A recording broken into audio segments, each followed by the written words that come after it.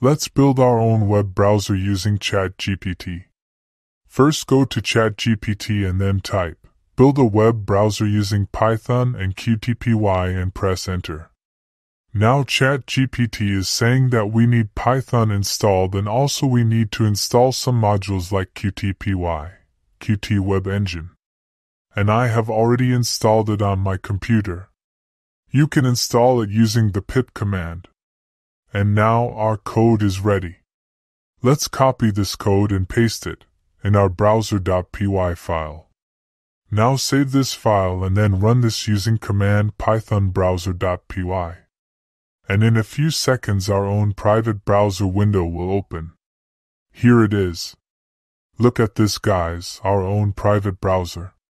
Let's maximize the window. This is a simple browser with 100% privacy. No one can steal our usage statistics. Let's try searching Python. And this is a response from Google. Let's click on the first link, python.org, which is the official website of Python.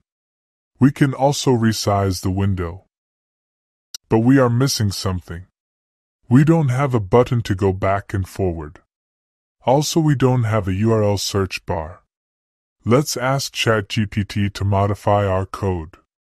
Just type add some basic functionality like go back and go forward button and URL bar. And now ChatGPT is modifying our code and it will be ready in a few seconds. Okay then. Our code is ready. Let's copy this code and paste it in our browser.py file. Now save this file and then run this using command python browser.py. Now this is a new version of our browser with these buttons and search bar. Let's search for OpenAI. Now click on the first link and this is the official website of OpenAI. Let's click on the back button and boom, we are on the previous page. Let's click on the forward button and we are back to OpenAI website. Just like any other browser, these buttons are working fine. Let's try searching in search bar.